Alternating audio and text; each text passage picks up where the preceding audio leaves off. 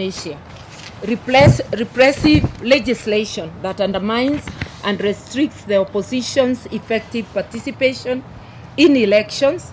This has occurred in Algeria, in Benin, Cote d'Ivoire, Senegal, etc.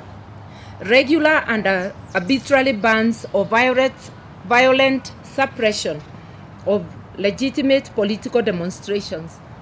Kenya is a case in point. Restricted or no access to public media, as in Cameroon.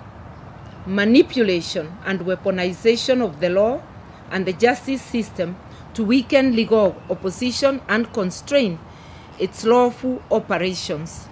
The best example being Tunisia, but I would say many others, including Kenya.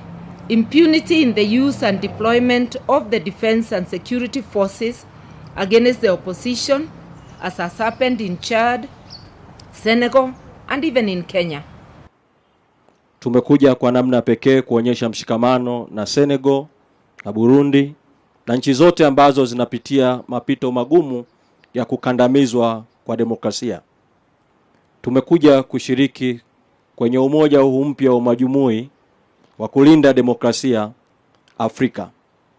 Kwa upande wa Tanzania, ambapo ndio tumetoka kwenye mkutano wa Arusha pamoja na Tume ya Haki za Binadamu na Watu Afrika, Tanzania nayo haina tofauti na nchi nyingi ambazo zimetajwa kwenye taarifa iliyotolewa awali juu ya hali ya uminyaji wa demokrasia.